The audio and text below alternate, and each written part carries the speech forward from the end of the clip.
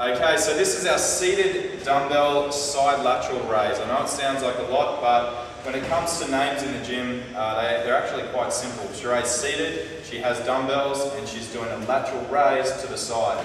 So all she's going to do is target the side head of her delts, of the three heads, the front, side, and rear.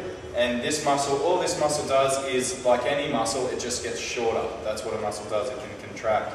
So with this muscle contracting, she's going to maintain a straight arm, as opposed to a lot of people that bend their arms. The side delt has nothing to do with the elbow, so we try and maintain the load directly on this muscle here by keeping a straight arm. And all she's going to do is lift out to the side and maintain seated.